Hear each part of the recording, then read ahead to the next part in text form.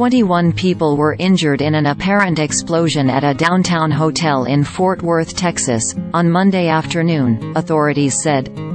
Firefighters initially received calls about a structure fire shortly after 3:30 p.m. at the Sandman signature Fort Worth downtown hotel, and then quickly after received multiple calls that were coming in that area there was a type of explosion, said Craig Trojacek, a spokesperson for the Fort Worth Fire Department. There was a smell of gas in the area, Trojacek said. He didn't know if that is what prompted the explosion, or if the gas smell was a byproduct of the explosion. The mayhem appears to have been caused by some type of gas leak, but that was not confirmed, Trojacek said. Aerial footage from NBC Dallas-Fort Worth showed what appeared to be sections of wall and parts of window frames blown out of the first and second floors of the building. Debris, including insulation and parts of windows, was scattered on the sidewalk and road.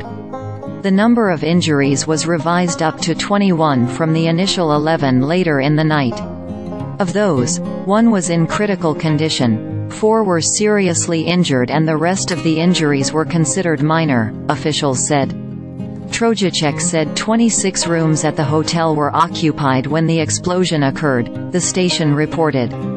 Investigators were going room to make sure everyone was accounted for at the hotel, he said.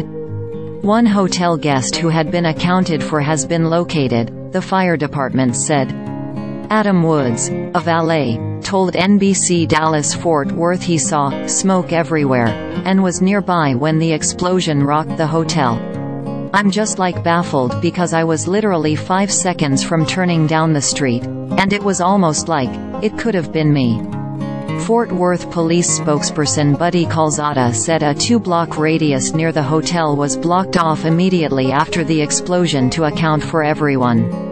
All Tarrant County offices in downtown Fort Worth were closed after the explosion.